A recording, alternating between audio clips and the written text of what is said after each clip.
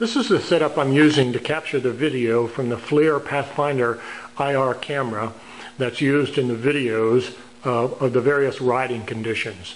The FLIR is mounted here on the motorcycle, and above that I have a GoPro high-resolution camera, so this gives you the same perspective when you look at the videos.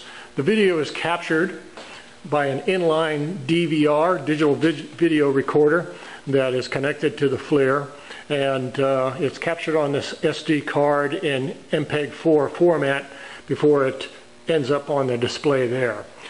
Once the videos have been filmed using the FLIR and the GoPro camera, then I combine them using Corel Video Studio Pro and post them up on YouTube and link them to my blog. Hope they're useful for you. Thank you.